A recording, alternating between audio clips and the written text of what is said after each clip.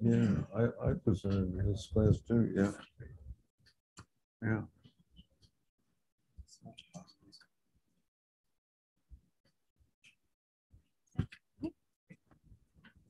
Hello, everyone. Can you hear me all good in here? How about online? Are we getting thumbs up? Thumbs up if you could hear me. Thanks for the thumbs up.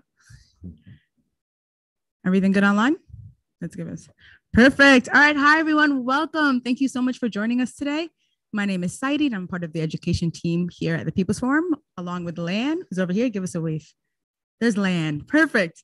All right, so thank you so much for joining us today. I'm really excited for our second session of Science Against Capitalism, the role of biophysical sciences in building a sustainable future for all. So this is our second session, and the third session will happen next month, next year, on microbial ecologies with Dr. Suzanne Pierre. So if you're interested, join us for that. But also, if you're really interested, join us for a discussion cohort. You don't have to be a scientist or someone who's studied science for 37 years. Come join us if you're interested in struggling for a better world. It's really fun. We meet once a month on Wednesday, so the Wednesday before the seminars on Saturdays. So come join us. If you have any questions, ask any of us here or check it out on peoplesforum.org. So I'm really excited to welcome David Schwartzman here, a Brooklyn native. Brooklyn's in the house. He was a professor at Howard University for 39 years with his research focusing on climate science and biogeochemistry.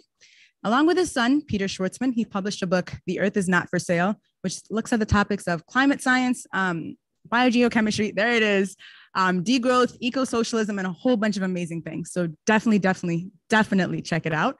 Also very excited to welcome our dear friend and comrade, Salvatore Engel-Di Mauro, who is a phenomenal professor at SUNY New Paltz, as well as an author of Socialist, there it is, Socialist States and the Environment. There it is. There's a lot of eco-socialism going around. So excited.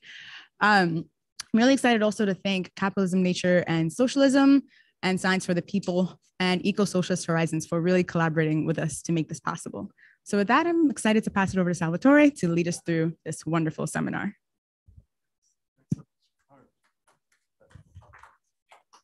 Thank you very much. Thanks for coming, and to all the people on Zoom, greetings. So some of you I know have been at the first opening, I suppose, of this series, and so you might already know something about the main motivation for having it in the first place. I wanted to add that David has also collaborated quite a lot with Capitalism Nature Socialism as well, for which I've been editor. And so in some ways, some of the discussion that he will be presenting has also appeared in the journal, as well as in the journal Science and Society, of which he's also a member. One other thing that I wanted to add is that he's written quite a lot for a long time, and I think a lot of his work has been underappreciated. One of the things that maybe some might not know is that already back in the 70s, he was trying to link up Marxist method with scientific endeavor. I think it was a 1979 article, I believe, in which you were drawing on Althusser in terms of understanding the process.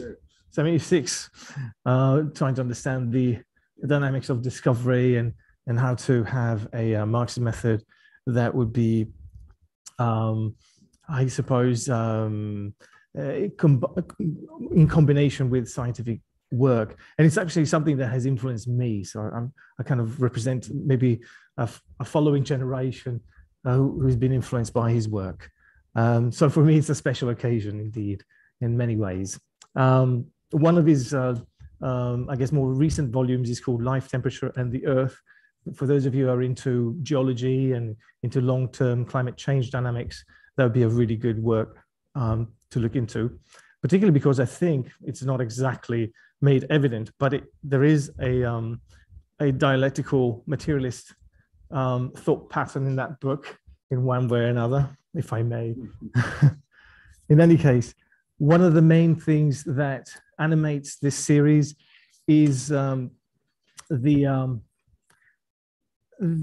attempt to persuade as many socialists as possible to become scientists who will be contributing directly in the making of the biophysical sciences, rather than just as passive recipients of the data that are produced by mostly bourgeois-minded scientists. That's one of the key things that I hope everybody, or at least some of you, will be interested in pursuing, even if not directly.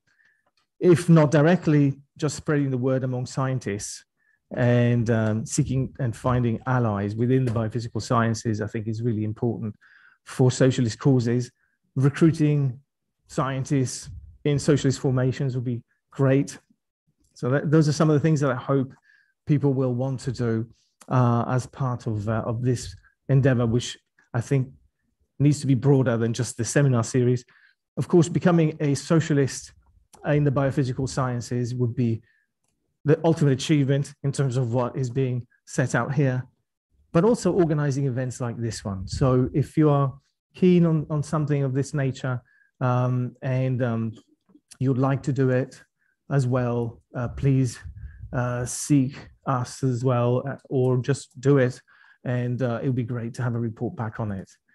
All right, so with all that said, we've invited David to discuss a few things with respect to his lifetime work in geochemistry and in the struggles with respect to climate change, and with his ideas for a future that he has coined in terms of solar communism, which I find a rather happy couple of terms being put together.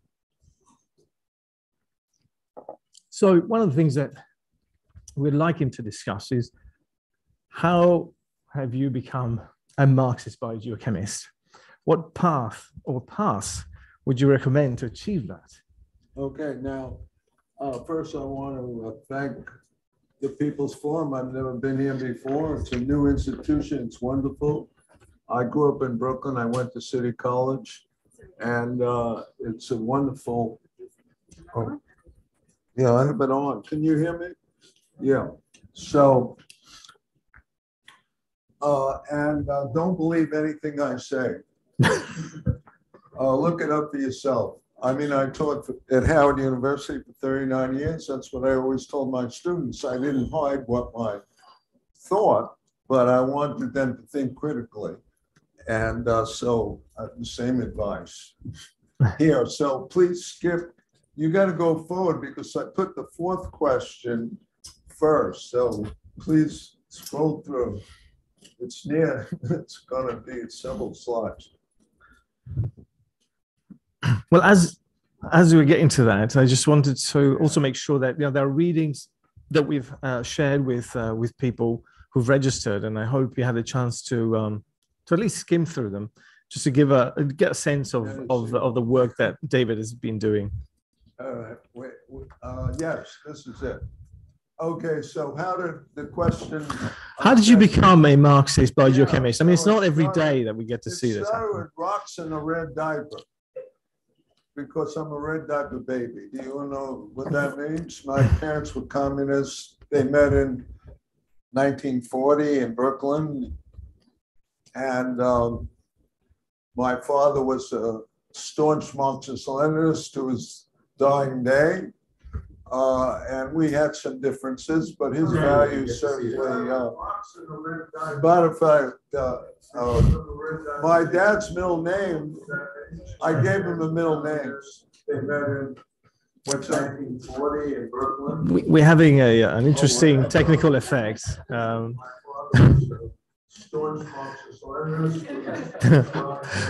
What you're stating is being thrown right back at you. Not sure.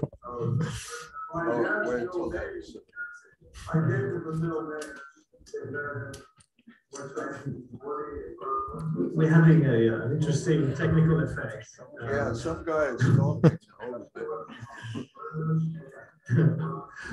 What you're stating is being thrown right back at you. And to me. Tell me when I should. Let's see. Right. It's good. Thanks. Okay, so I gave my dad a middle name. Stalin made some mistakes. That's when I had a conversation with him about Stalin. But his values certainly inspired me. And he was never subject to really seriously the McCarthy period because he was self-employed. He was a diamond setter on the Bowery with two of his brothers. And even though the FBI visited, our home once and the shop, he just told them to get the fuck out. So he inspired me by his resistance. Even he took me to the movies in the early 50s, and they had newsreels which were anti-communist. Then your movie cost a quarter, and they had two features in a newsreel, and they would have some anti-communist stuff, and he would just yell out in the audience, "That's a bunch of lies." So that was his inspiration for my, I guess I like to question authority. I don't care who it is. Okay, but, do it tactfully, that's my advice. So he brought me a book one day. I remember I was sitting on the stoop on Cleveland Street, where I grew up. And he brought me a book first book on stones or rocks. And I started collecting rocks and minerals. I went to the Museum of Natural History, in Manhattan. I probably crossed paths with Stephen Jay Gould. He was in the paleontology, the dinosaur thing. I was up in the minerals collection. And I started collecting, and then I made chemical experiments. I had a chemistry set, and I burned holes in the linoleum and things like that.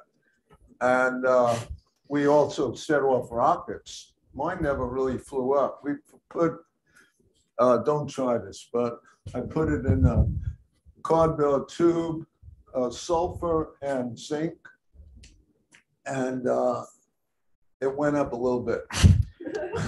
But at those days, this is like Sputnik.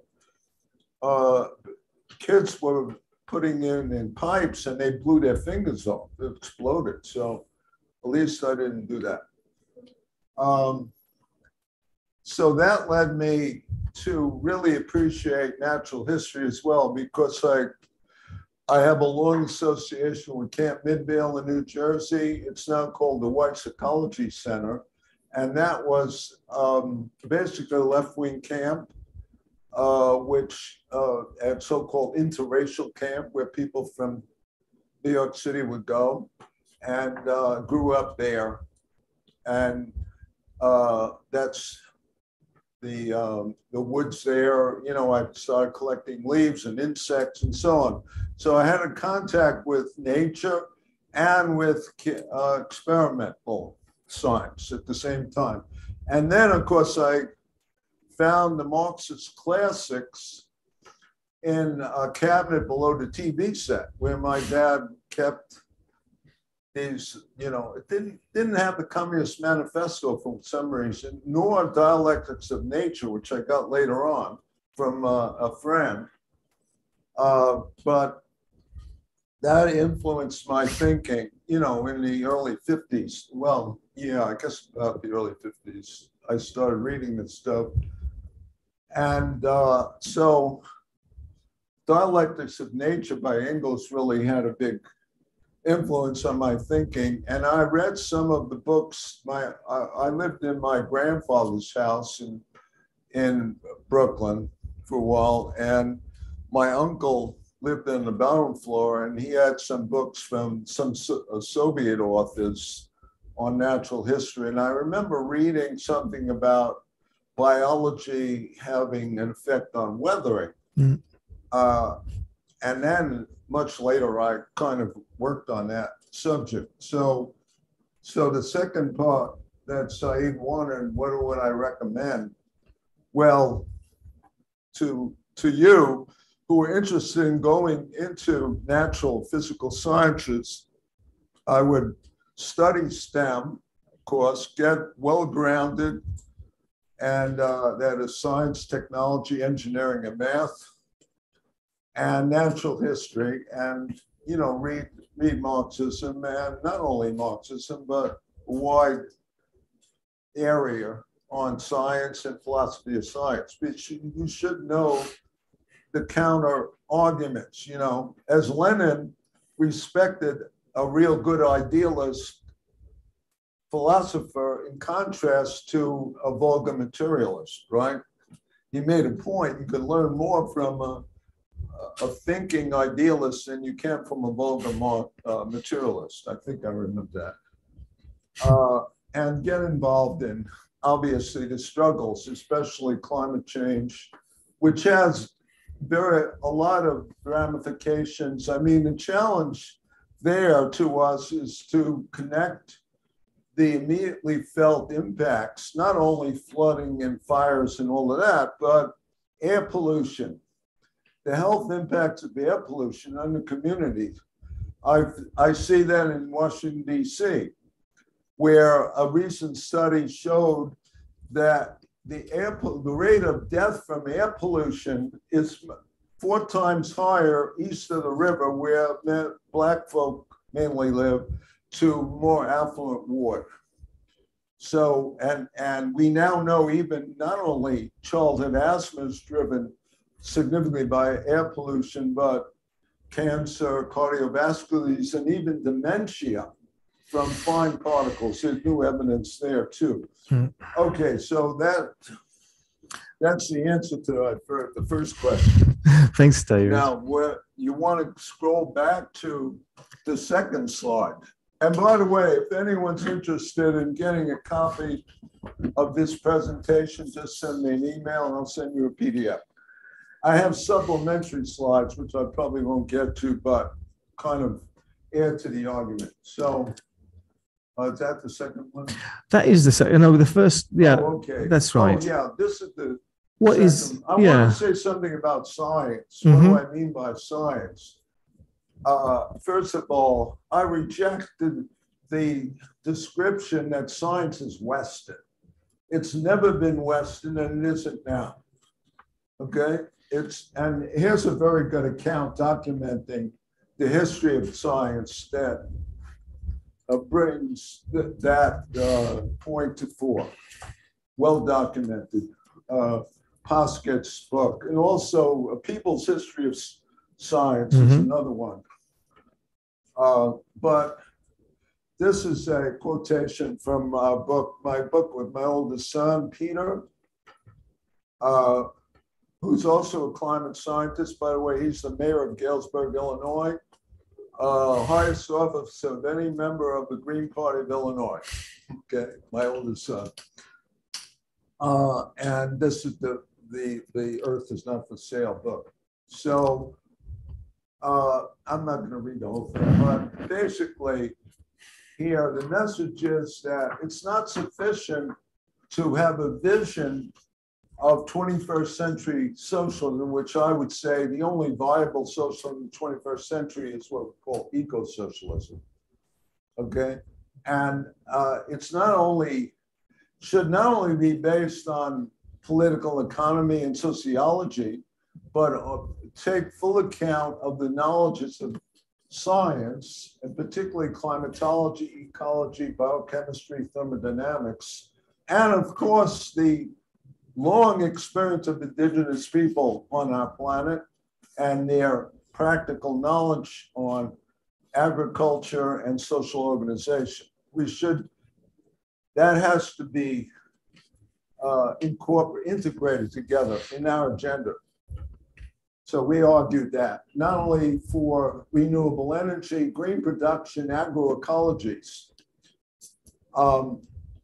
So that's fundamentally what I think is lacking in a lot of the discourse on ecosocialism even. If you get a recent issue of Monthly Review was all devoted to ecosocialism, but not one author had what was a natural physical scientist. They're all sociologists or economists. And not that there was, a lot to gain from reading it, but I think it was our understanding would be enriched and deepened if we bring in science into the conversation. And particularly on the degrowth issue. And I had a critique of John Bellamy Foster, which is on, I think it was on your reading list, it was a critique of degrowth that was published on Climate and Capitalism website, beginning of the year. And I submitted first a monthly review online. They rejected it because I had a very respectful but some criticism of what John Bellamy Foster said. I mean, this is kind of well, yeah. Rather than go that route, David, I would suggest keeping, if it's okay, to, because one of the readings that we had offered to people was your work actually on climate change, which is actually speaks to like the importance of bringing in these biophysical science voices into the discussion of, for example, of degrowth, but also in general for ecosocialism. So, but one of the things that you want to go to the second question? It would be, yeah, just because it to demonstrate how exactly, what are the dynamics of being able to integrate a Marxist approach to doing climate change science. So that article from Ames Energy is not exactly, I guess, at first sight, self-evidently a Marxist work. However, exactly, but what you do is that you bring up issues that certainly, yes, but you bring up issues that it will be well within an eco-socialist agenda. So that, to us anyway, sort of trying to put this together, thought, well, this is could be one of the ways in which you could represent how you've approached the field of biogeochemistry and thermodynamics. And so maybe if you could discuss more, what is your approach and how is it affected, how is it inflicted by a Marxist understanding, in terms of how you do research in thermodynamics and do research in biogeochemistry, and it's changed over time. And then secondly, how does your research address these fields as well? How do you insert yourself in this? Okay, so this was your second question. So this is some of the work I've done on biogeochemistry and how it's related to materialist dialectics and biospheric evolution. So this is the book. I didn't bring a copy, but this kind of brings it out, the self-organizing biosphere, okay? And I wrote this paper, which came out just 2 years ago, made the case that the evolution of our biosphere is the environment with life in it, which inhabits. Anywhere where life exists, even in several kilometers down in the ocean floor in the sediments, there are microbes and having influence. And there's microbes on dust particles in the atmosphere. You could say that, of course, the atmosphere is part of the biosphere, but you're talking about, here's a soil scientist, it's a soil, it's even deeper down in the crust, and of course the surface. So this was a paper I did, and I'll get to some of the theses very briefly, of the dialectics of biospheric evolution. This was in honor of Richard Levins. I participated in a program at Harvard School of Public Health, which honored, he was still alive then. So the next slide.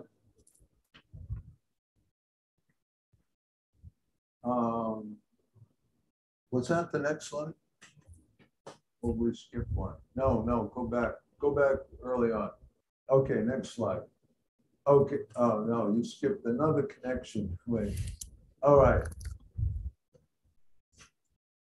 There was cross connections between the energy issue and biogeochemistry.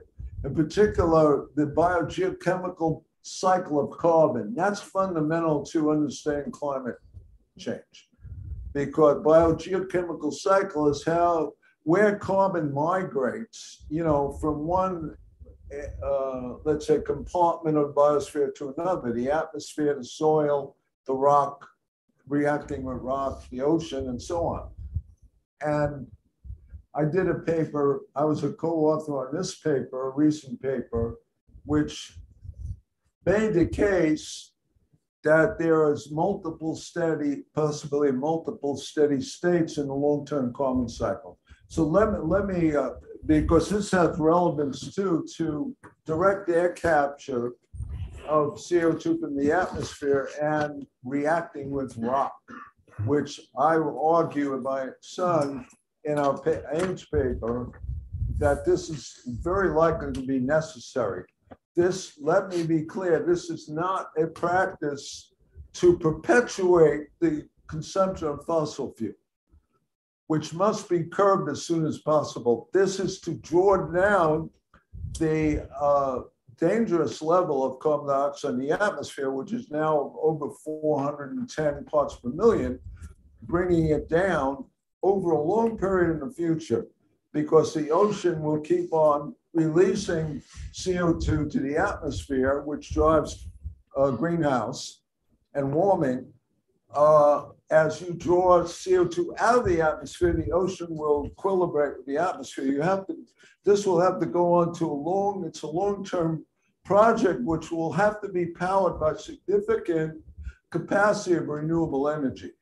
Obviously, not fossil fuel, that just compounds the problem. So let me say something about the long-term carbon cycle, because that was really the focus of my book, Life Temperature in the Earth, and research that I've done. So the long-term carbon cycle involves a source from the Earth, and that's CO2 from volcanoes, which the anthropogenic release of CO2 from burning fossil fuels is like 60 times higher flux. Flux being how much per time is released from one place to another. So volcanoes are the source to the atmosphere and ocean of carbon CO2. And the sink, there's a process that removes it, and that's the reaction of CO2 in soil with certain minerals. And I'll write an equation, Mike. So we have calcium, magnesium, silicates, a common mineral like olivine, which is very in mafic rocks like basalt. Yeah. I'm not going to balance this equation, but CO2 plus water, and what you get is calcium carbonate or magnesium carbonate, which makes up limestone, you know, the shells of clams and coral and so on, mainly calcium, but magnesium too. And then you get silica, precipitate. And well, what happens is, I'm leaving out a step. It goes to the ocean. This is the intermediate step. Bicarbonate ions plus this gets precipitated in the soil, silica, and calcium ions and magnesium ions. And then that is precipitated in the ocean. And one CO2 is then released too. And I guess there's a water there too. But you have to balance out the hydrogen. So this is geochemistry. So what happens is, this is in rivers. So you have bicarbonate and dissolved calcium and magnesium in rivers that flow to the ocean. And then the ocean is near saturation, and calcium carbonate precipitates in the ocean. That's a sink. There's one CO2 that's trapped as on the seafloor as carbonate. Of course, it's mediated by life now, you know, by clams and coral. But even with no life, it would still precipitate once it's saturated. So this is the sink for CO2 in the long-term carbon cycle, the source being volcanoes. And David, that sink becomes part of rock formations. Yes. So that's become part of the crust. Now, this is the key to the same reaction, but accelerated, is the key to actually direct air capture of CO2. And there was a great article in Scientific American not too long ago about the potential of Oman right on the eastern part of this Saudi Arabian peninsula. They have a big deposit of ultramafic rock, which is the most susceptible to reacting with CO2 and water. And so I was just talking, Saeed, about the potential of building a huge renewable facility in this really great location, high solar flux, ideally, and capturing solar energy in either in mainly probably concentrated solar power, and using this energy for direct air capture and drawing CO2 out of the atmosphere and burying it in the crust permanently. This is not like capturing CO2 from a smokestack and pumping it down into some formation which it could leak out, or even worse, what BP is interested in is to use the CO2 to pump down oil deposits to release oil. I mean, this is the false solution that we explore in our book, by the way. One of the false solutions, and which is promoted, presently by federal funding, but not all this research is bad. What's necessary, there is a pilot project actually operating in Iceland, and that's basaltic rock, which is the results show that's very successfully permanently burying CO2 as carbonate in the rock formation. So I'll get back to that because that's not the only thing we need to do, but I think it's going to be necessary for a long time in the future. And some of the Greens dismiss all of it and put it in one basket. But I think that's a mistake. Because again, one needs to think critically about the science, and the climate science has to inform our political practice, first of all, right? Because that's telling us how much time we have left and what's at risk for our children and grandchildren in the world. That's our responsibility to address, and not to be the fetus and say, well, we're going to breach 1.5 degrees centigrade. We might as well accept it. There are voices, even in the mainstream. Oh, we got to go to geoengineering. We can get to that, but that should not be accepted. That message, in my opinion, because it's defeatism, and we should not accept defeat. But what we have is an opportunity. If we defeat fossil capital, we have the opportunity then to move it forward and defeat all capital and move to eco-socialist transition in the world. That's a great opportunity we have. Okay, so we should be optimistic to seize that opportunity and not be demoralized by the challenge. So David, if you could, well, let me get back to just finish that piece. Exactly. Yeah. As you do though, if you could clarify how your Marxist approach informs all of these studies that you have presented to us. This equation had nothing to do with Marxism. I would beg to disagree, but that's all right. But you see, when I say science is global, of course we recognize the institutions that enable science to occur are deeply political. What research should be done, what shouldn't. I mean, you go to Cuba and they prioritize ecological agriculture, right? And vaccines that really protect people.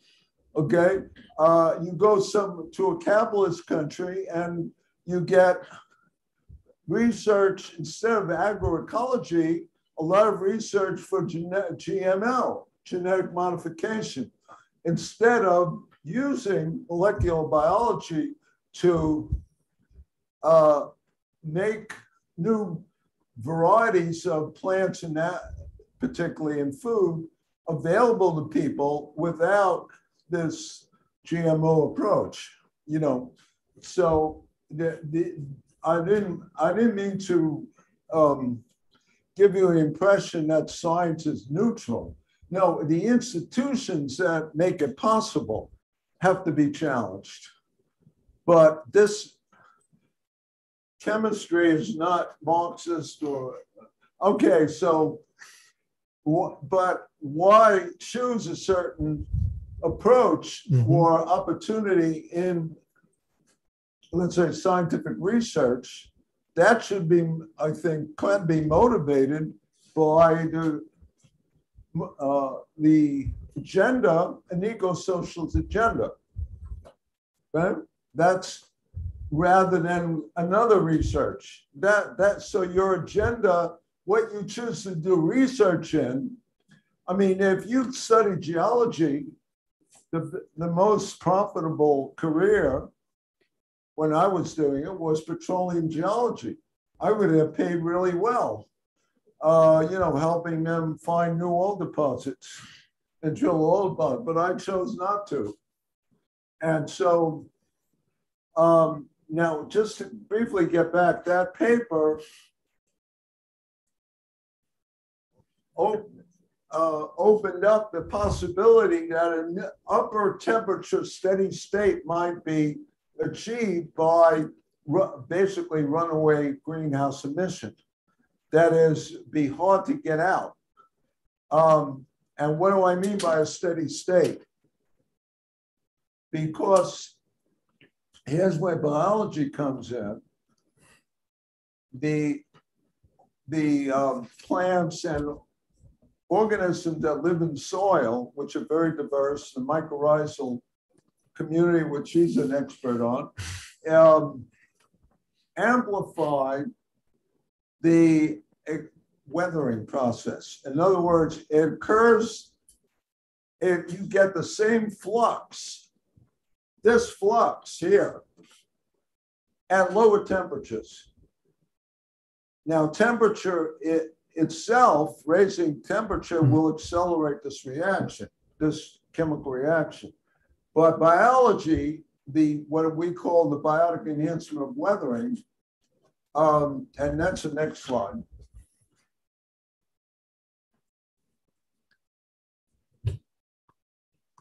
Back. You skipped over.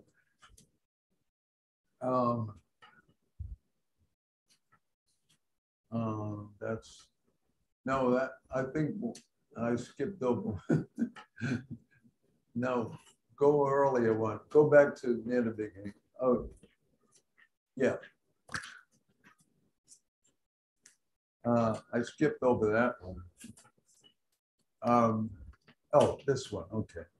So, biotic enhancement of weathering, and I have a bibliography, extensive bibliography. You can look up the papers at the end.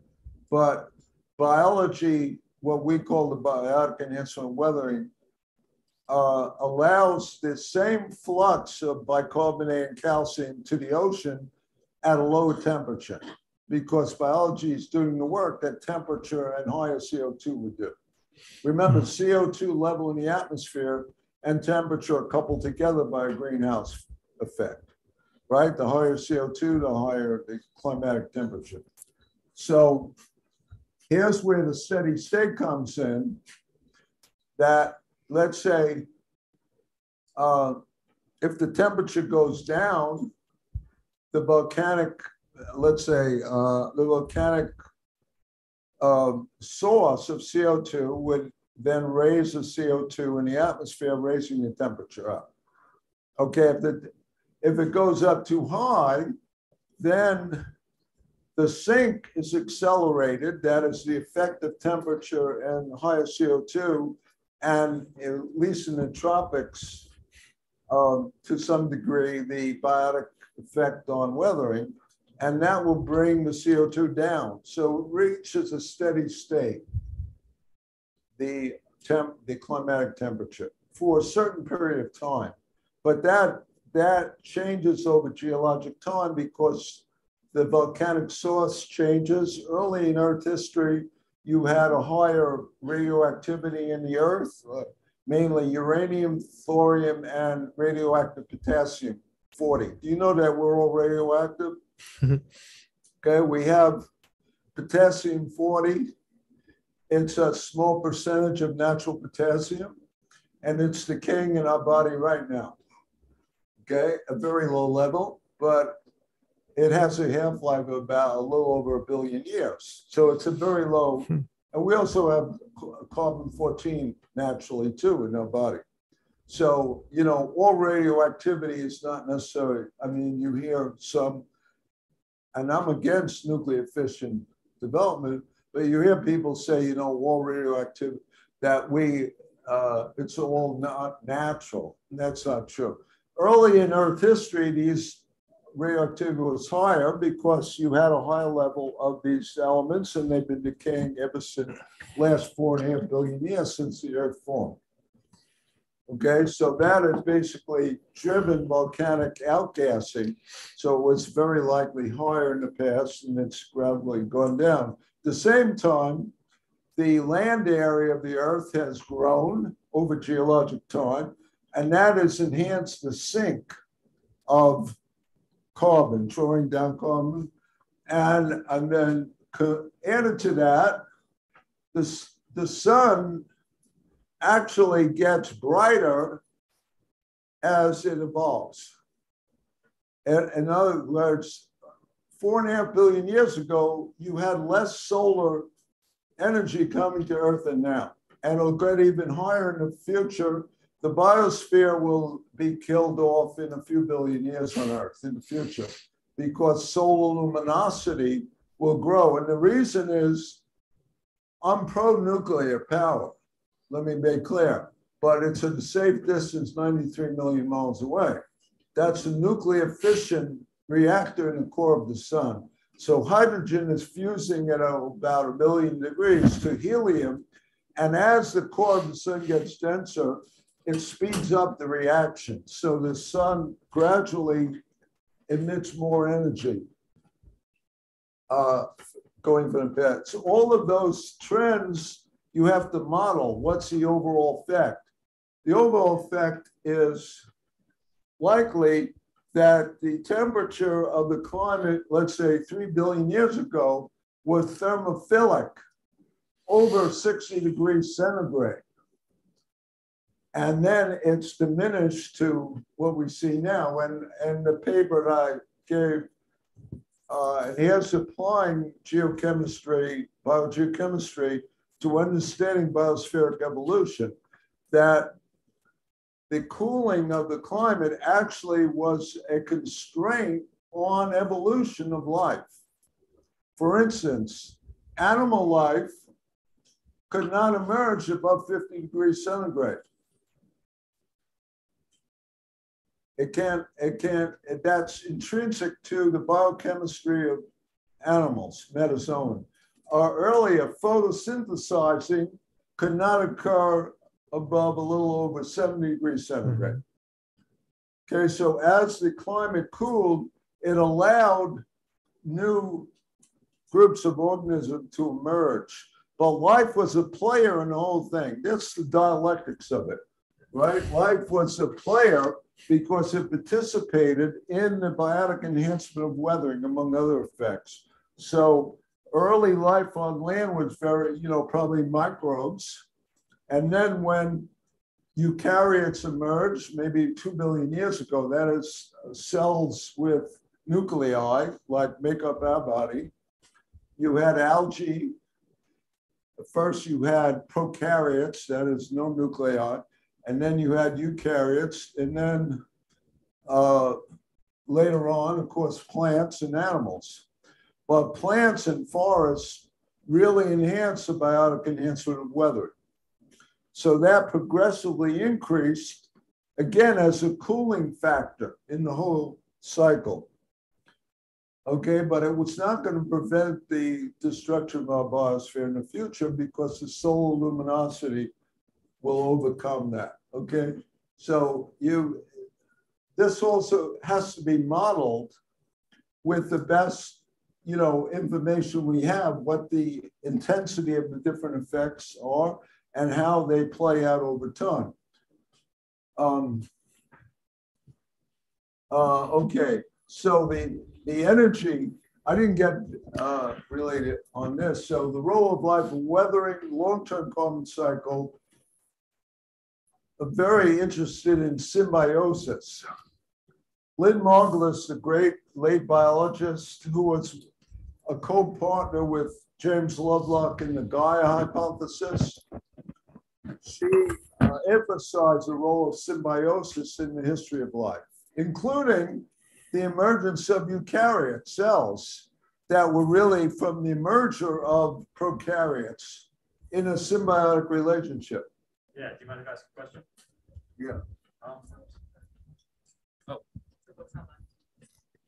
So you're talking about modeling the biosphere, and I think bringing the question of eco-socialist aims and making science serve and be motivated by eco-socialist aims, I think discussing to what extent do we need to formalize and model the biosphere? Are we at the point where you think it needs to be modeled to such a resolution? Because I'm really feeling like, how do we embody the science? And all of these details and the equations, I think, are absolutely fundamental, but a lot of people had more successful eco-socialist lifestyles and behaviors and relationships to phenomena than through this model of kind of the dominant modern scientific method of reductionism.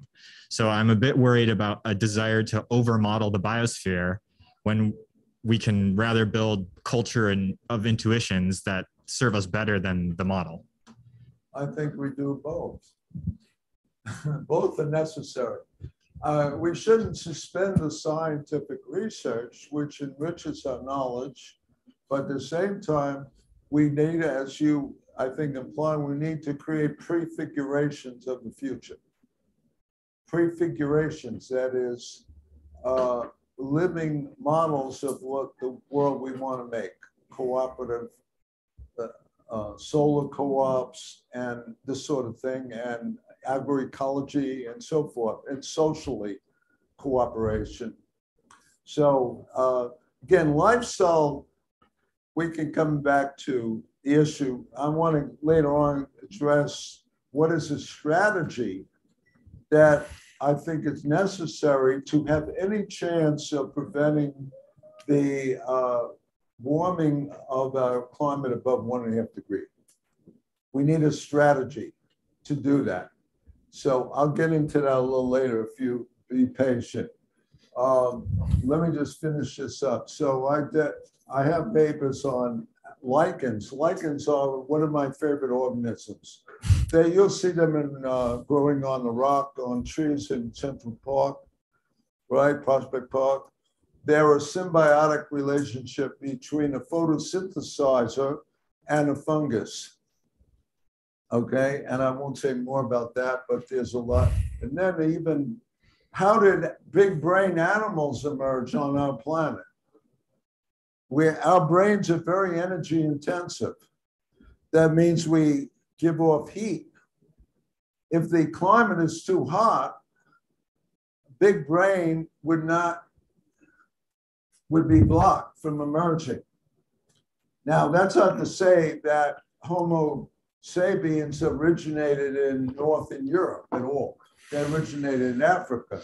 But we've argued in papers that during the glacial periods of the Pleistocene, there were about 5 glacial periods over the last almost 3 million years, that this coincided with the emergence of, in our lineage, Homo erectus and so forth, that they emerged when the climate actually cooled, mainly in Africa, a few degrees, to allow the dissipation of heat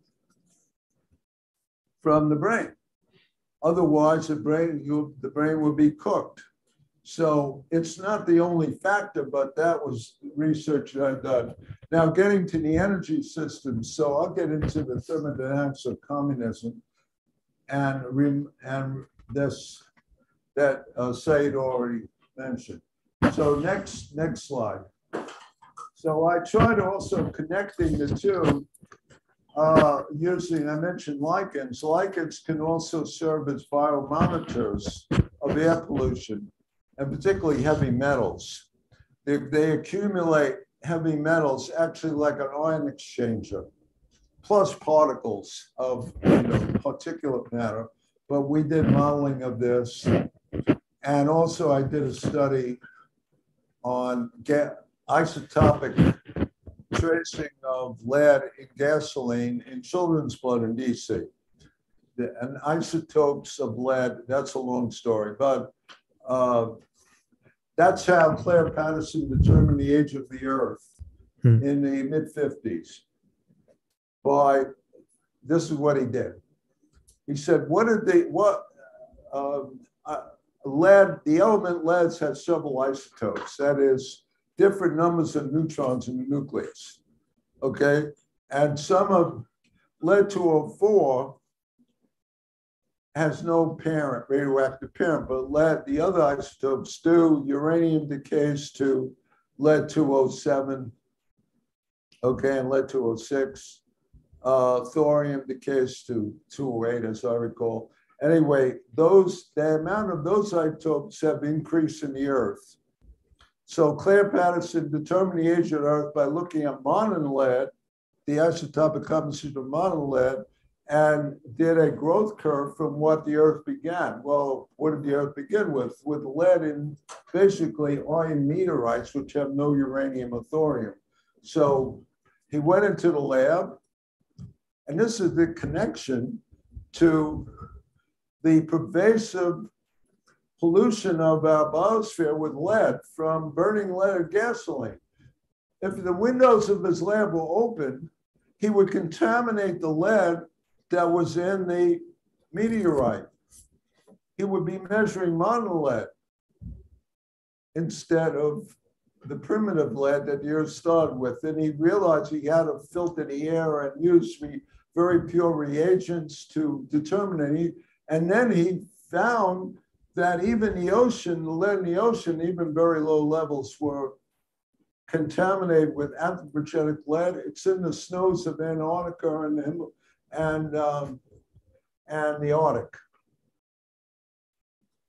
The lead from burning gasoline, which comes from lead deposits, which have a distinctive lead composition, isotopic composition. So that's how we used to trace, to estimate how much of the lead in children's blood actually came from burning lead or gasoline in the environment. We used air filters to determine the ambient lead. So next slide. Okay, and I already discussed this. Next slide. All right, how do I approach biogeochemistry and energy as a Marxist? That was your original question. Yeah, you've covered it. Back. If you want to talk about, given the time frame that we have at our disposal, if you could connect with the possibilities of renewable energy, basically, and particularly solar energy under capitalism, and what potential for solar energy do we have in an organized socialist system, or in a society organized as a socialist system? Give me the next slide. That's it. All right. So this is where thermodynamics comes in. And my paper, Solar Communism, I actually came up with this idea in 1992.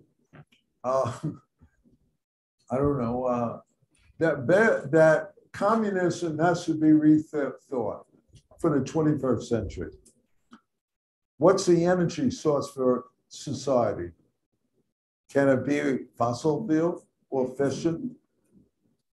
No. I argue it needs to be renewable energy, which is in 1 hour, the Earth gets the equivalent of energy to its surface, the land surface, that all of civilization consumes in 1 year. In one hour. In 1 hour. Now, the challenge is to efficiently capture it. You're not going to do that with biofuel, which is low efficiency, right? Growing plants to and then use it as fuel. There are three main ways: photovoltaics, wind energy, and concentrated solar power in deserts, where you have big parabolic reflectors that heat up a fluid in a pipe, and then it drives a turbine producing electricity. They have great potential, but of course there's issues with all of them. Nevertheless, I came up with a new formulation of communism from Marx. I mean, Marx said communism is from each according to his ability to each according to his needs. I said, no, you say her, not him, which not only refers to humans, but to nature. Okay, so we have the responsibility to take care of the biosphere. There's no part of the biosphere that's been untouched by human effect. Even in the deep sea trenches, there's plastics that have come down. The anthropogenic rise in CO2 has affected the whole biosphere. There's no part of the biosphere that's untouched. Nevertheless, we have the responsibility, I would argue, to preserve the maximum biodiversity and even possibly restore some. Maybe I don't think we'll get to restore the passenger pigeon, who knows, or woolly mammoth. People even thinking of getting more, using the DNA from the frozen woolly mammoths and putting them in an elephant and getting another one. No, we need to maximize the biodiversity of the planet. It has huge intrinsic value and practical value at the same time to civilization. Okay, both. So that's where that led me to, that's what motivated me to go to the foundation of thermodynamics and critique a very influential person who was regarded as the father of ecological economics, Georgescu Rogat. He wrote a book called The Entropy Law back in around 1970. Okay, so this is what these books were about. Next slide. Oh, this was my thesis on biospheric evolution. It was just a sample that I argued that the biosphere is a self-organizing whole, and we have to account for how that influences the parts and how there's a feedback between the two. That's the dialectics of the biosphere evolution. So I won't read all of this. Again, I'll send you a PDF. Next one. All right, so now we come to your question about renewable energy. Okay, what is the potential of solar? And I started to talk about this. Now, we need to accelerate the siting of renewable energy. But if we just do that, we'll be doomed by catastrophic climate change. When I say catastrophic climate change, we already see it, but much worse catastrophic climate change. It's a matter of degree. And a lot of work has shown that if we breach the 1.5 degree, then tipping points to much worse consequences kick in. Okay, it's not 2 degrees warming, it's 1.5 degrees. We're about 1.2 now degrees above the industrial level. Okay, so we're very close, but don't give up hope. So we need to curb fossil fuel carbon emissions that essentially terminate the burning of fossil fuel on our planet and address the non-carbon greenhouse gases like nitrous oxide, which industrial agriculture uses a lot of nitrate fertilizer that's industrially produced. Okay, basically it was produced by way back in the early 20th century for, what was the name of the scientist? I forget. Liebig? Liebig? Are you talking about Liebig? The guy that developed the process. Oh, Haber-Bosch. Haber-Bosch. It's the Haber-Bosch process. Haber, yeah. Yeah. Yeah, so in any case, that was for the German war effort in World War I, because nitrates are ingredients in gunpowder. But then, again, that with the green, so-called green revolution, huge increase in use of nitrate fertilizers, but the nitrates break down in soil and water, and it produces nitrous oxide, which is a very potent greenhouse gas. It's a trace gas, but it's still significant. And it also leads to over-fertilization of water supply, dead zones in the Gulf of Mexico, and so on. It has a lot of consequences. So here's the political challenge that I argue we have to defeat fossil capital and its political instruments. That's our chief political challenge, because unless we defeat them, we cannot curb the burning of fossil fuel on our planet. And guess who's doing it? Fossil capital is rebounded since the Ukraine war. You have on both sides, right? Russia is now embracing Saudi Arabia, by the way, and the Saudis are going to invest in development of new oil extraction in Russia. So the fossil capital collaborates, and they don't give a damn what the long-term consequences are. They want to get profits. And it's the dynamics of reproduction of fossil capital. I'm not going to personalize it so much. So I would argue that the only strategy that has any plausibility is to unfold the Green New Deal, starting under capitalism. People say, oh, how are we going to solve this? Well, we have to have socialism instead of capitalism. Oh, that's a good idea, but how are you going to get there? How are you going to create the political capacity and strength of the organized working class to push to end the rule of capital on our planet and its allies? That's a political challenge we have. We have to begin to curb fossil capital under capitalism. We have no chance of waiting several decades and praying that, socialism will suddenly come down from the sky.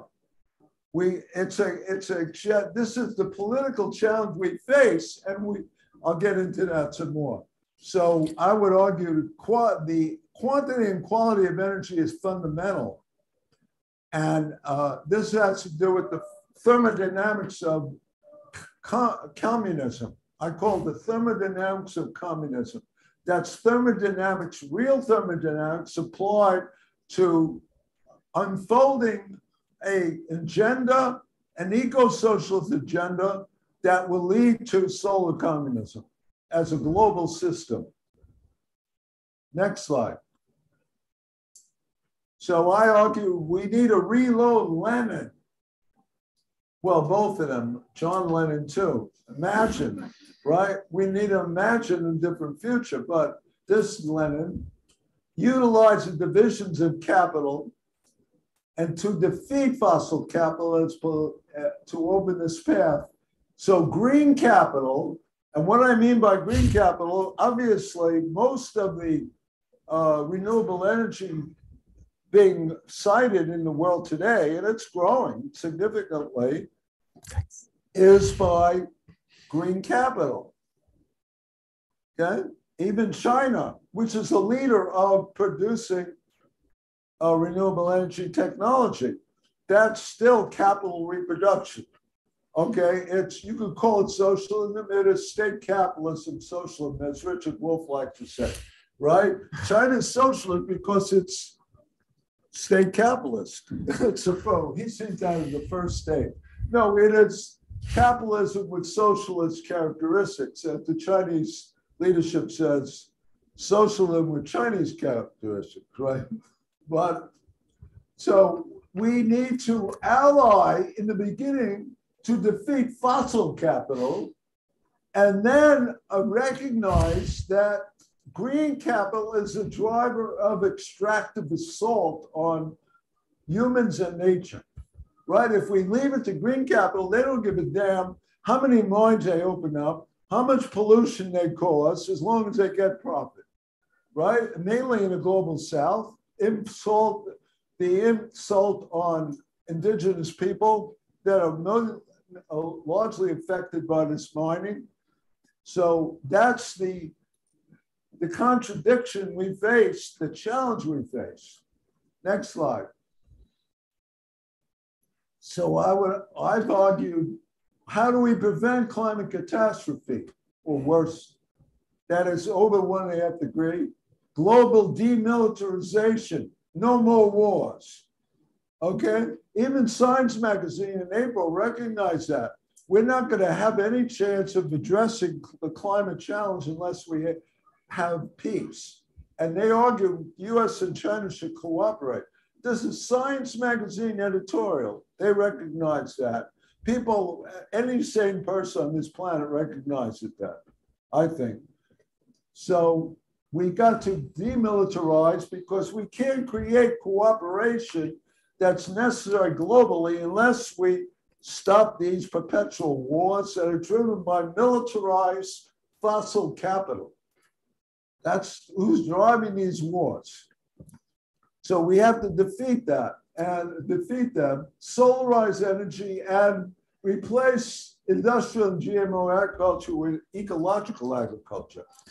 Okay, and we need to have the capacity to eliminate energy poverty, which mainly affects most of the people in the world, and that live lower life expectancy because they don't have enough energy. I'll give you an example. That degrowth is like to point to Cuba. Oh, Cuba, if the global south had the same energy consumption or GNP as Cuba, they do very well. They have a satisfactory life. What does that mean? Okay, they'll live to 78. That's not the highest life expectancy in the world. It's like over 80.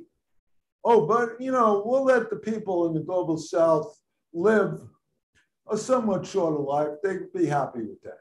That's the Eurocentrism of the degrowthists, in my opinion, that we need to fight for the highest quality of life and life expectancy of everyone living on the planet, every child on the planet. David, I'm sorry. David, I'm sorry. Yeah. We're very short on time. You probably would want to add that the lifting the blockade is essential in order for Cuban living standards to be raised as well. But well, yes, that's the point. Cuba is. But our time is rather limited, I'm afraid. That's true. I mean, Cuba is doing exceptionally well under the constraints of an U.S. imperialist embargo that's universally condemned in the world. There are only two countries voting to keep the embargo, U.S. and Israel, in the latest vote. Two in the whole world. All the U.S. allies voted to end. So that Cuba is consuming a little over 1 kilowatt per person. That's power. Multiplied by time, you get how much energy per person. And that's insufficient to live to the highest life expectancy. So Cuba is 49th in the world in life expectancy, just above the United States, by the way. They have a higher life expectancy than the United States, mainly because they dealt much more effectively with COVID pandemic than the US. And opiate, of course, killing off people in the US. So Cuba actually does better than the United States in life expectancy and also infant mortality.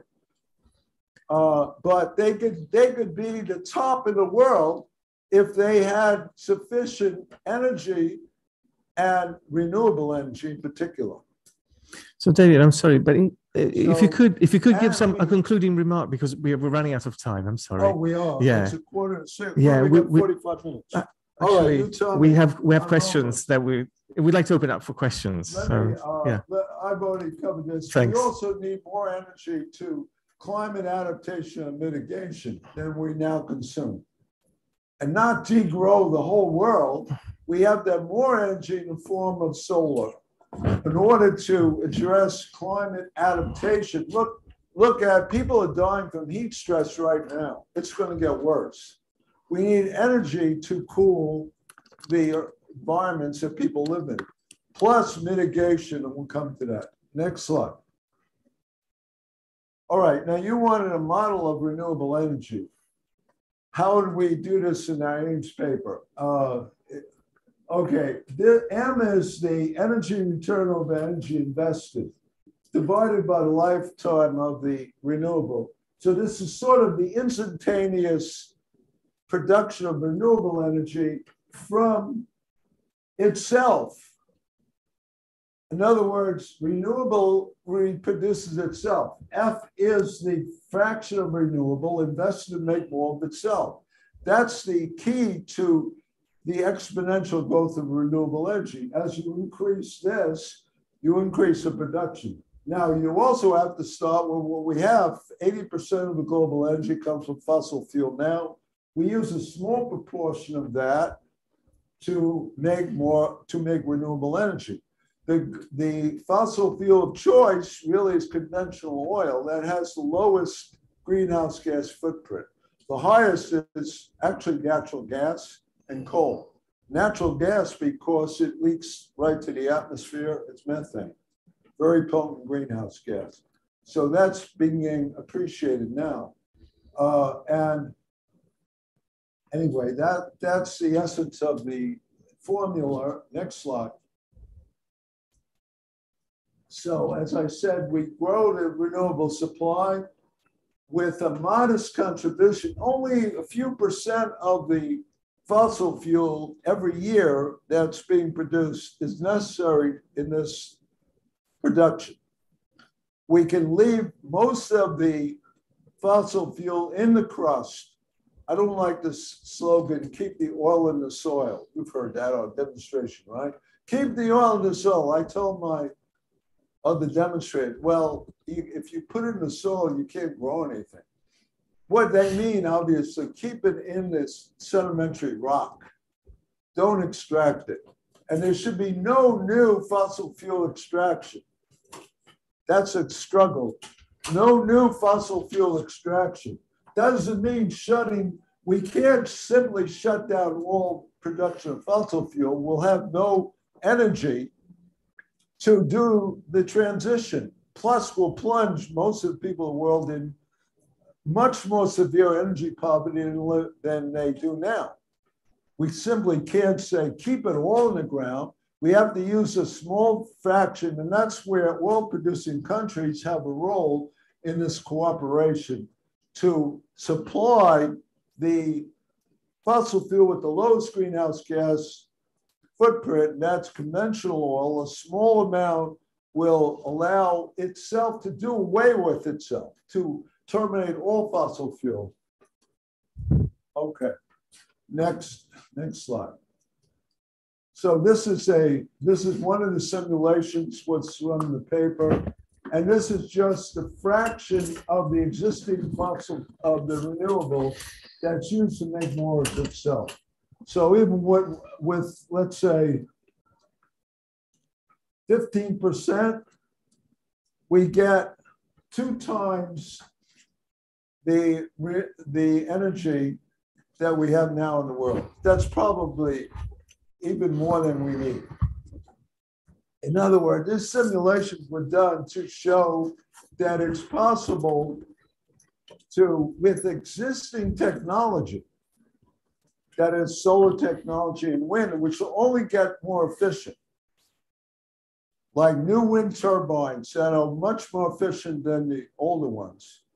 and photovoltaics, and moving to technologies that doesn't use very rare elements that need to be mined, but more abundant elements that would include in batteries and so on. Next slide. So this was a question from Saeed that I try to address. How do we spot pro-capitalist bias or political consequential assumptions in the mathematical models? Okay, so this was in our paper. All the studies previously of renewable energy transition that we looked at were very complicated. They based on market-based economics. Okay, that's what informed the IPCC modeling. All right, they're not talking about demilitarizing the whole economy. They're not talking about moving to an eco-socialist political economy. No, they're saying, well, market capitalism, let's see what it can do. That's what's embedded in their modeling. Okay, and this was an example of Prometheus model. So even pricing of fossil fuel, okay, the pricing of fossil fuel, okay, under a market economy, that we can't accept that kind of. We based our simulation on a physical modeling based on what the available technology could do now. What is possible, available, so the physical, that's the physical economy, and we have to transform the political economy to make that possible. That's the challenge. That's the defeat of fossil capital, and then the defeat of green capital in the future, right? The defeat of all capital to make a socially managed global civilization that we've been talking about. So, Nick, I hope I addressed that question. Yeah, okay, next one. All right, a little bit about the thermodynamics of communism. Next slide. So I referred to Georgescu again. This is entropy law is underpinning a lot of still prominent advocates in the degrowth area, which Saeed and I critiqued in CNS, by the way. And here's the article. Oh no, that's not. That's the one I did. It's the later one. Okay, next one. Next slide. All right, the misleading spectra of entropy. Next slide. So what is it? All right, he claimed to discover a fourth law of thermodynamics. He said, this is one of his formulations. Unavailable matter cannot be recycled. B, a closed system, that is a system that cannot exchange matter with the environment, cannot perform work indefinitely at a constant rate. Well, indeed, if you use fossil fuel, that's in a closed system. That is mining it from the crust, and we'll run out of fossil fuel eventually. Of course, we'll be killed off by catastrophic climate change before that. So it's not possible. However, what he confused a closed system with an isolated system. The Earth's surface is not isolated. Yes, effectively, yeah, meteorites come down a few thousand tons a year. That's insignificant. Volcanoes erupt from the mantle, yeah. But overall, the surface is essentially close to matter transfer from outside. A good first approximation, but certainly not to energy, because the sun's energy comes in continuously and then escapes as waste heat. Okay, that's the fundamental problem with this law of thermodynamics. It's fallacious. I'm not the only one to recognize this. Okay, so, but it still underpins. There's a new book by some German authors called The Future is Degrowth. Veroes published that. Didn't know. And I was there. It just quotes Georgescu again.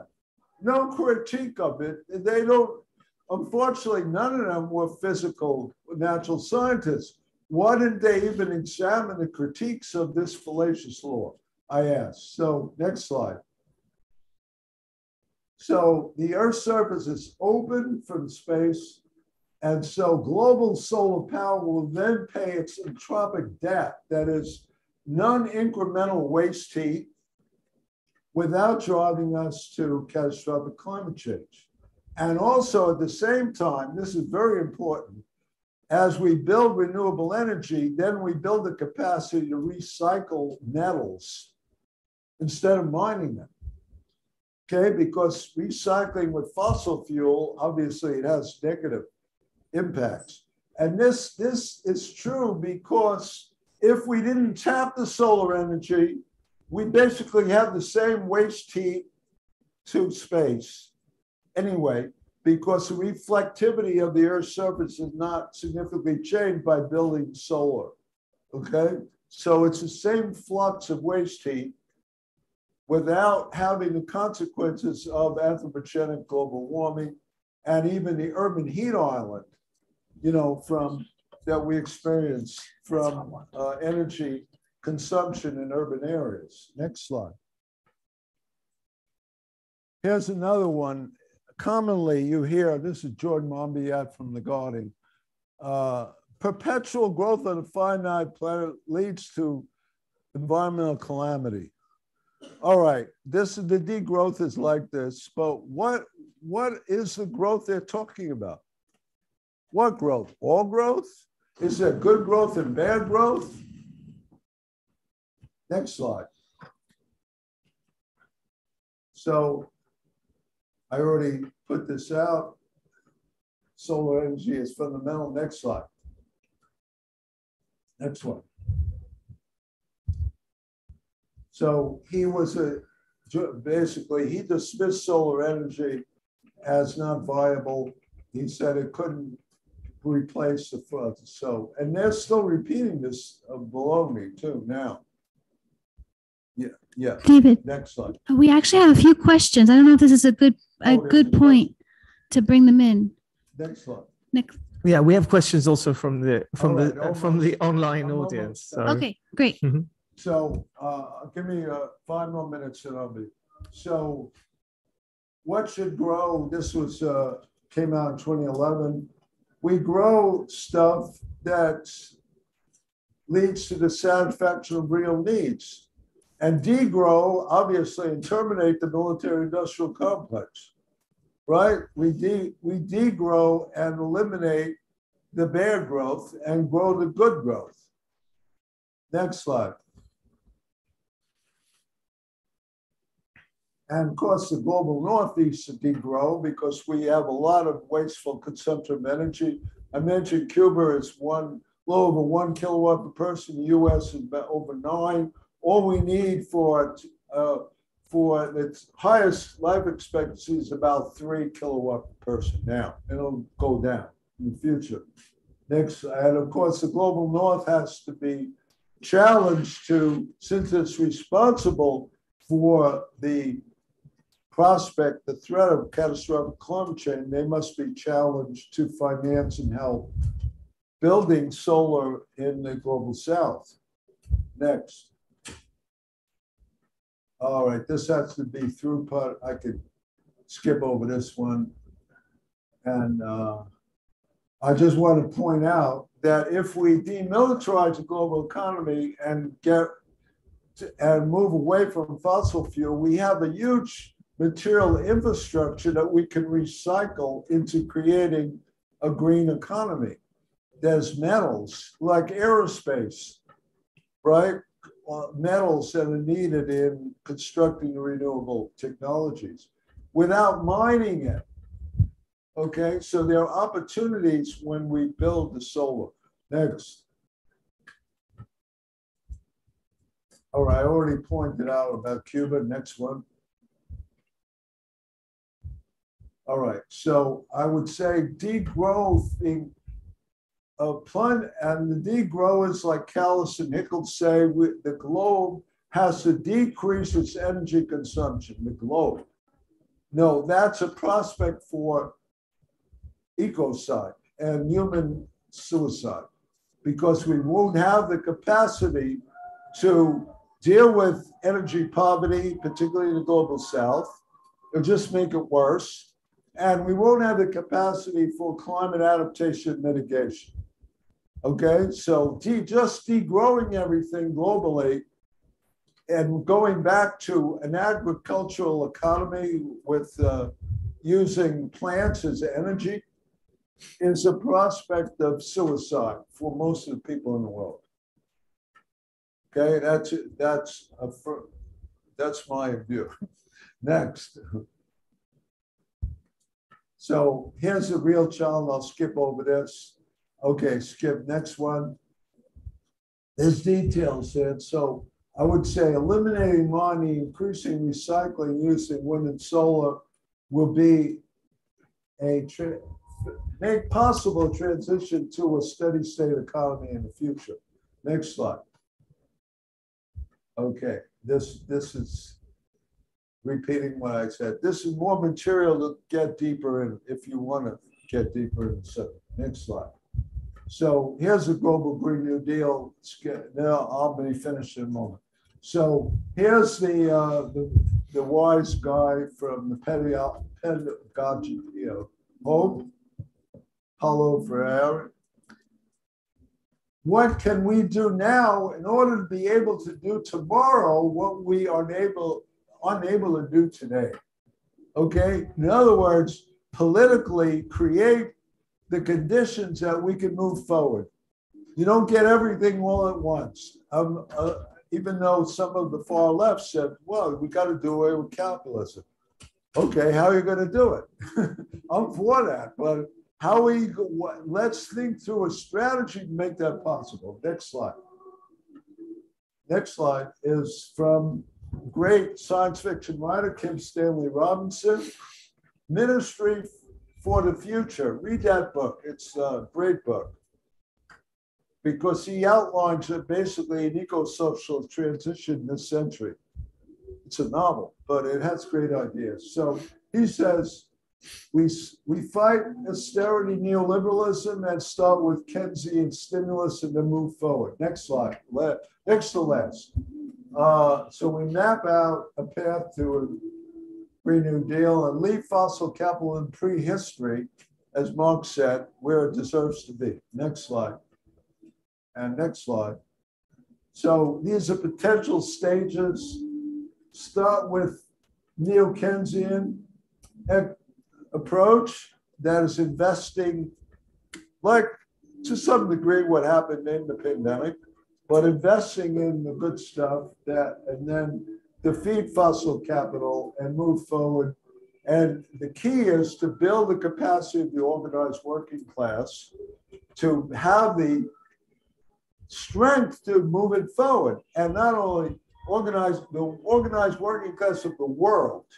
We're talking about a transnational movement with important allies, indigenous people in particular, women's organizations all over the world, and so on. All of these have to be coordinated in a global, and that's what one of our papers in the special volume. So I'm near the end. Next slide, the last. And I'll skip that over. And I already dealt with that. Next slide. This is our book website. We have a lot on it. And I'll send you a PDF. You don't like to look at download a PDF, I see. But you could photograph. Next slide. So this is my final advice. Be as radical as reality itself, like a radish. Radical and radish have the same root. That's my logo, a radish. Next slide. And these are some of the readings. And I'll just point to this one. And we have 5 copies. And I'll conclude with this. I'm trying to raise money for the journal. So if you have $5, if you can afford it, you get a copy. If you can't, you get a copy. Okay? From each according to her ability, to each according to her needs. Okay? So I hope there's some good critical questions now. Okay. Yeah. So, yeah, we have, I'm sure, some questions online at the very least, hopefully among you as well. And I hope I can hear people. Question, just raise your hand. I'll bring the microphone over so that our friends online can hear you.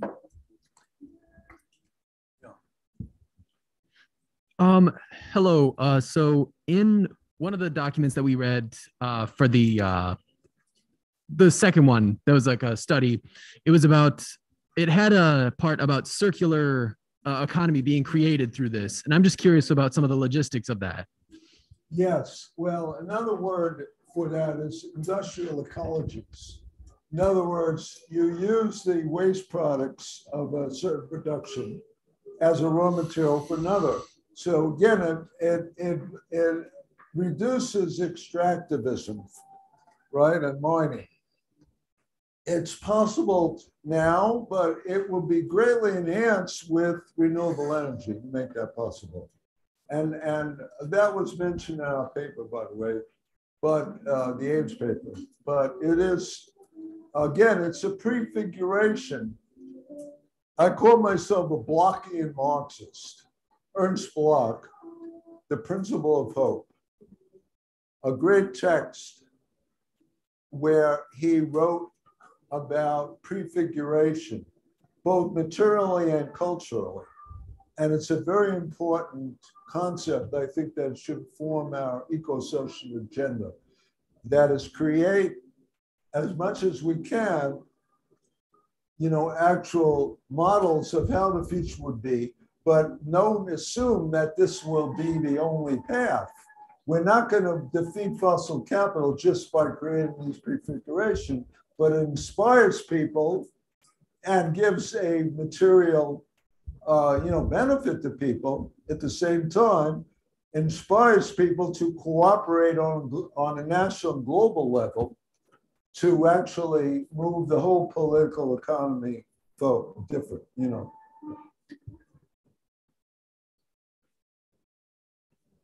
You have a question here? Can you raise your hands if you have a question? I'm just getting close because I'm a little hard to hear. No problem. Thanks. Greetings, everyone. My name is Brian. South Africa is my context, right? And this debate is very alive. I have two quick questions for you. The first one is about this global Green New Deal, as you say. To me, that sounds like quite a US framing. Why do you say New Deal is something very particular to this context? What's the utility in utilizing that, given what happened with the New Deal and the victories and losses that came out of that?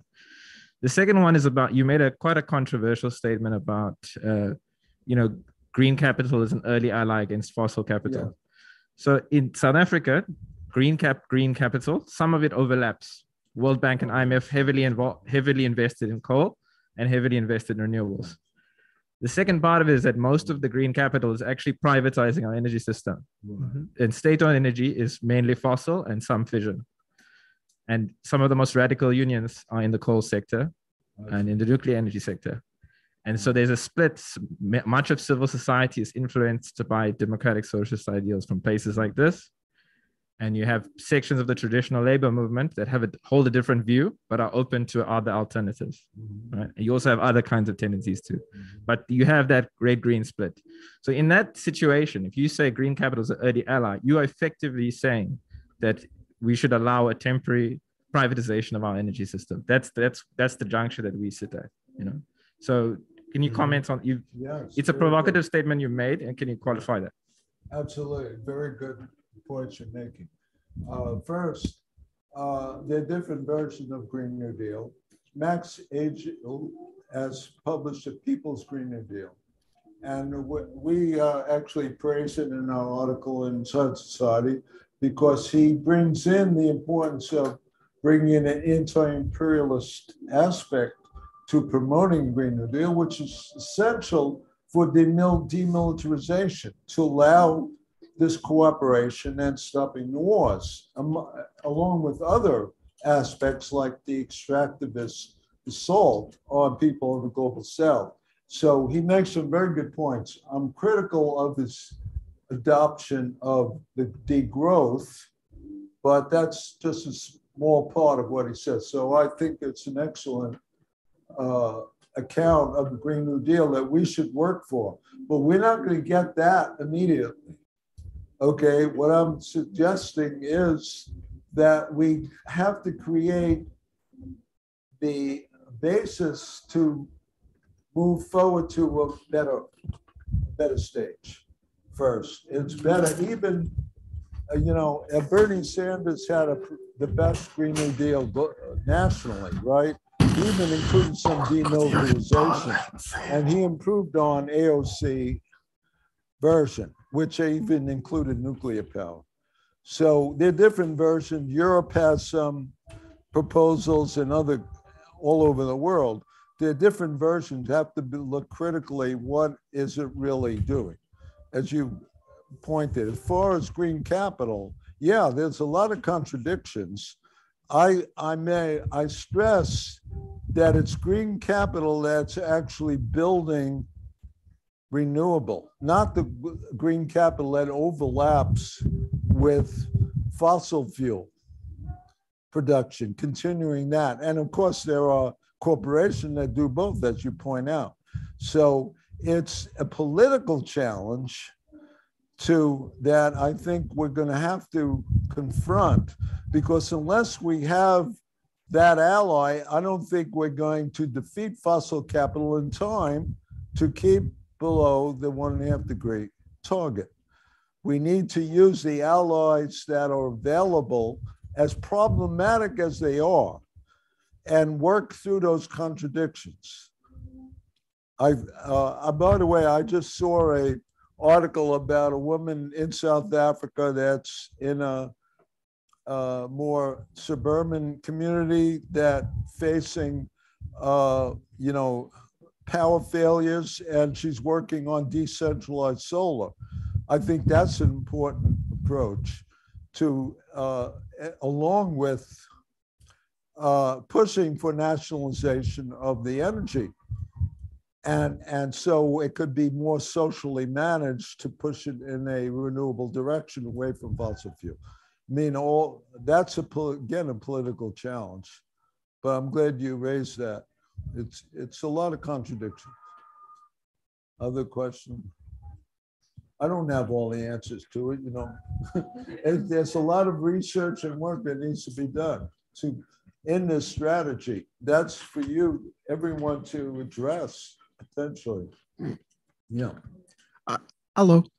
You mentioned once or twice Marx's definition of communism, from each according to his ability to each according to his need. But this lecture, it really evokes Lenin's slogan on the foundation of Goelro. Communism is Soviet power plus electrification. Yes. Yeah.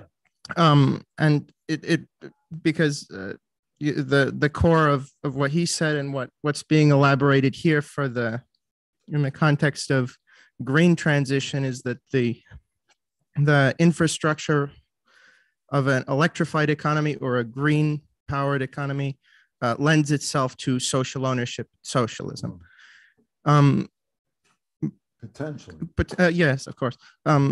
Is there a similar thing to be said about the other facets of, for example, preserving the biodiversity, prevention of new pathogens, the other things that are lumped into this green transition? Yeah, matter of fact, electrification. The Jacobson lab in Stanford has a lot of really good studies on electrification using renewable globally and each country. However, they don't produce enough energy. They don't produce enough energy for climate adaptation and mitigation. Okay, so there are plans for complete electrification, but I think they need to go further. Matter of fact, my oldest son just informed me of a book called Electrify. I forget the author, but it's from the synopsis of the book. It's just, oh, well, green capital will electrify everything. And, so it's not a critique of political economy. It just assumes that if we rely on green capital, it will deliver the future. I don't believe that's going to happen. Okay, we have to defeat fossil capital and eventually defeat green capital too. I mean, to green capital also, there's no automatic protection of the workforce, which we see now. It's not well organized, and that labor organized. So that has to happen in this transition. Potentially, I would recommend a book. I was on the book panel in London at the Historical Materialism Conference just a few weeks ago, and a book by Matt Huber called Climate Change as Class War. That's a title of the book. And it deals with essentially the role of the working class and taking leadership, because he's critical of what he called the professional class, the NGOs and so on, leading this, and mainly with the degrowth attitude, and not addressing the material interests of the working class that we have to win to succeed. Okay, the working class has great benefits in health, in jobs, and shorter workday and so forth in a solar transition, potentially. Cleaner air, cleaner water, better food, right? A future for their children. That should be front and center on our agenda. Anyway, I'm getting off your question. Well, sorry, I should leave more time. We have 1, 2, and then we have a few more questions online. I'm going to start in the back and then come to you. Oh. If you want to come forward so you can. Hi, everybody. So this is sort of building off of the comment that Brian made, but it's in a U.S. context. Yeah. I think also about the statement you made about green capitalism as an early ally. My experience in the United States is that because of the long history, the decades of a neoliberal agenda and the really weakening of political consciousness in this country, that the options offered to local communities, communities of color, working class communities, are within the framework of a neoliberal energy set of neoliberal energy policies. Right. And in the context of renewable energy, that comes in the form of giving communities the option to buy into community energy through a subsidies model that really entrenches them further into a for-profit, privatized model of renewable energy.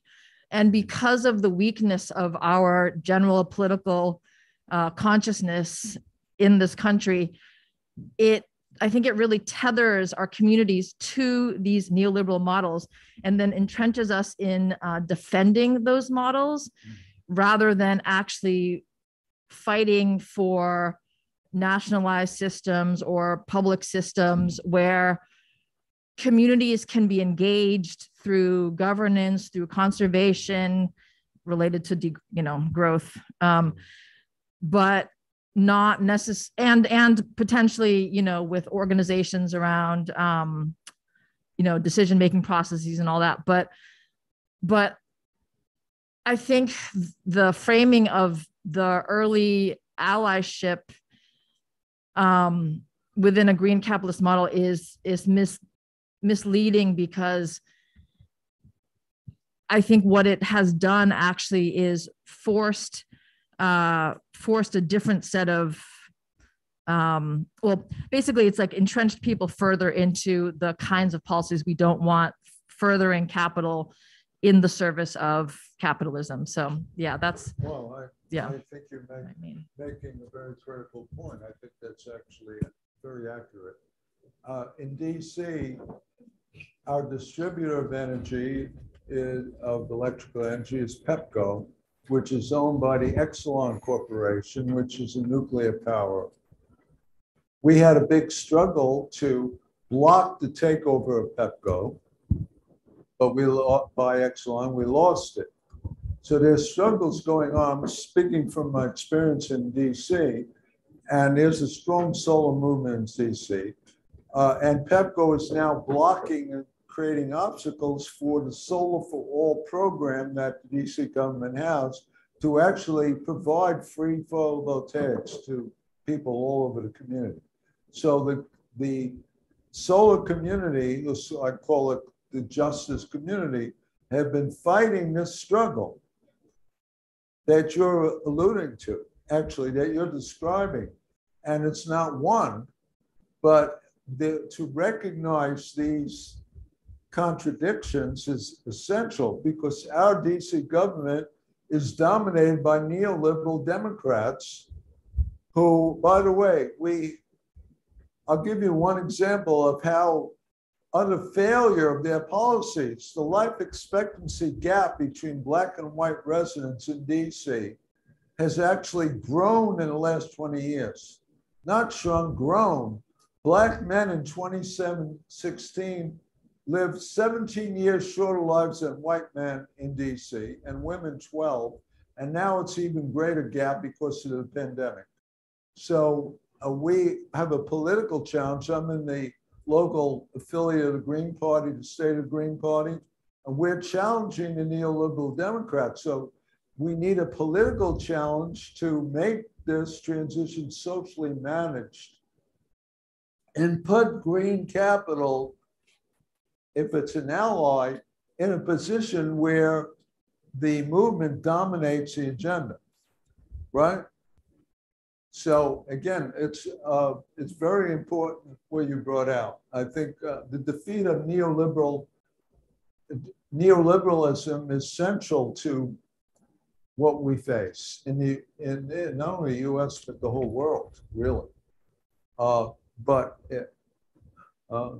We have opportunities, though, I think, to move forward, because, and I should mention, I'm a member of DSA, the Metro DC DSA, Democratic Social America. I joined right after Trump was elected the first time. I always thought DSA was too moderate, but they're pretty radical now. And so I joined, and it's mainly young people, but they have a project called We Power DC, which is to municipalize the energy supply of DC, the utilities, that is taking over Washington Gas, and we should actually electrify away from gas, right? That's a challenge we have all over, because it's leaking right out of the streets. Methane is leaking from old pipes. And there's actually a program to give free electrification to low-income people in DC. That's on the agenda. It's not necessarily going to pass immediately, but that's We Power DC is a project of DSA to municipalize the energy supply. So again, the political economy and the physical economy, we need to couple both together, you know, and don't pretend we just go address one. One more question. Word, thank you. Hello, thank you. My name is Nino. I'm an organizer with the Party for Socialism and Liberation. You might know my comrade Eugene Perrier. He ran for, I ran with him in 2014. He ran for council at large. I ran for the shadow senate. There you go. The comrade. I knew you look familiar. Yeah. Dang, what was I gonna say? Oh, word. So basically, you know, you had mentioned that Paulo Freire quote about what we can do today to help us prepare for tomorrow, that to do what we couldn't do today. Yeah. And, you know, you mentioned political economy. And I guess my question is, how has your research engaged with actually existing socialist projects, if we may deem them as such, right? From as far as Nicaragua to Bolivia to China, Vietnam, and so on. Because, I see that as embodying that quote, right? Because, his brother had mentioned the New Deal, which, has very, very major contradictions, particularly for Black people. And so I don't think about that framework as a communist today. I think of like the frameworks that have actually defeated capitalism. And, you mentioned the stages of modern Keynesianism or moderate Keynesianism, and however you say his name. And, to me that, I don't know if you mentioned, you also mentioned Lenin. I don't know. I'm a Leninist, and that kind of stagism of like, first we do this, then we do this. I feel like it's more likely that there'll be a radical rupture where we'll be forced to leap into a new set of political consequences, where if we have political power, why be moderate about it? Why not just yes, but like if we know that a revolution is gonna get us to have power, right? Once we had, well, I guess you're probably saying like before we have power, we should like, be a lobby to make moderate Keynesianism a thing. Do you think that's actually realistic and likely, given just like the last 10, 20 years of social and political explosions in the United States, with no, like the right wing seems more revolutionary, right? They're like storming the Capitol. They almost actually seize power. And if they have that political horizon where they could actually take state power, why not us, right? So I guess the question is, well, how has your research engaged, those socialist projects? And I guess like, do you see that as like stagism, with the moderate Keynesianism leading up to et cetera, et cetera? I'm familiar with PSL's thinking on that. And I'm critical of their strategic view, even though I have a lot in common with the comrades. The first thing, our book, in terms of engaging with experiments elsewhere, we have a whole chapter about Cuba, where my son and I visited Cuba in 2017. And we have what the experiences are in terms of agroecology. We went on an agroecological tour. They have cooperatives and so on. So we try to bring that experience, in our book. We also, I'm not directly active in it, but Howard University started an appropriate technology group, which a lot of my friends are in, and I went to one meeting in South Africa. But they're holding international conferences on appropriate technology, mainly from people from the Global South, to apply renewable energy and so forth, to promote that. So these experiences are very valuable, and to learn from that. I also participated in Venezuela with Saeed at the first Ecosocialist International convocation in Venezuela, up in the mountains there. It was an interesting experience. Yeah, I should say. But again, it's addressed the second part. Now, what did Lenin think that the Soviets would go directly to communism? Or what was the first stage that they actually went through to recover from the assault from 14 capitalist countries that invaded and all the destruction? Okay, they actually had foreign capitalists invest in that period. Okay, so that was the context there. What is our context? Our context is that we don't have political power. The organized working class is weak. Okay, that's apparent. Although there's very promising developments in organizing, right? But the trade unions are weak. and unless we build that political capacity, we're not going to be able to have a revolution and jump. I think the point that you're making, and one of the slides I skipped over was, and I was actually quoting from Jody Dean, who's a member of PSL, and a paper she did with Heron about this process could be very nonlinear.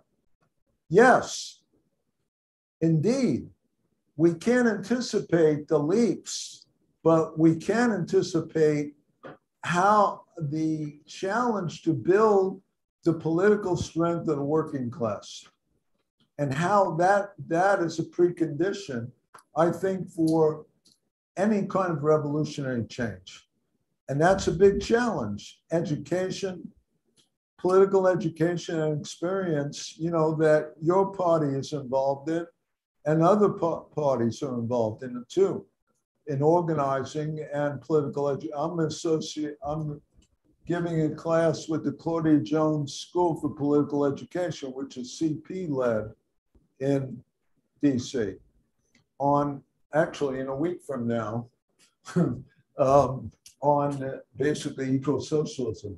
I did a class on the struggle for statehood in DC and how that's related to building working class power.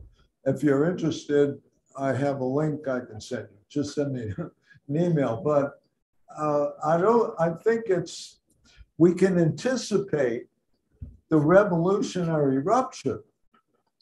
We should, but how do we create the conditions for that to make that possible? I don't think we have those conditions now in the United States. Given the weakness, the domination by a neoliberal Democratic Party, indeed, it does have some left elements that are pushing it, right? But it's still dominated by neoliberal imperialist agenda. We recognize that. I think it's preferable to a neo-fascist Republican Party because we won't have the ability, if they take over, it'll set everything back a lot in terms of having the chance to deliver material benefits to the working class. I'll give you one example, extending the childhood tax credit, which is being blocked. That is really reduced poverty in the United States. It had a major impact. And we have to recognize that that's a benefit for the working class. We have to stand with the working class and not say, oh, well, the Democrats are doing it, so it can't be good. That isolates us from the working class. So we need to recognize the ability to get gains, not as much as we need by any means, but to push it forward. And even the Inflation Reduction Act, right? It was pretty weak, right? But there are some benefits. Utilities around the country are now moving more vigorously to renewable energy, okay? It does have the other contradictions. The green capitalists mainly are using it to speculate on the market and get a lot of money, right? So these contradictions have to be analyzed and so on. So I'm glad you asked that question, comrade. And with that, a lot to discuss. We certainly, I hope that we will. And we announced this. This issue, again, has several good articles, a lot of good articles. And the one that Saeed and I did, we did an introduction.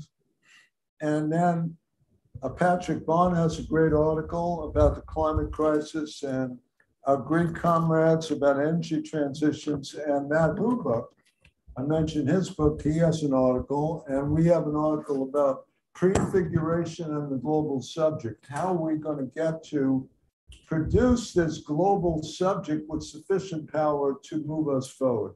Because it has to be a force with enough power to defeat fossil capital on the planet. So I invite you to check it out. With that being said, Okay, thank with you very that- much, David. Okay, And thanks to you for participating and for the critical, fantastic questions that you've all given. I hope that with this series, however, it will not only focus on political struggles. Of course, those are fundamental, but the main aim is how can the biophysical sciences be an appropriate and appropriated for the tasks ahead. I hope that at least those aspects will not be forgotten as well, and that the next iteration on microbial ecology will be also useful in terms of understanding how the ecological sciences are crucially useful to building socialism. So with that said, thank you very much for your attention. And there are issues of capitalism, nature socialism for those of you who might be interested. They're free for the taking. Thank you very much. Nino, it's good to see you again. Hey, all right. I never answered your question last time, you know, in the climate change.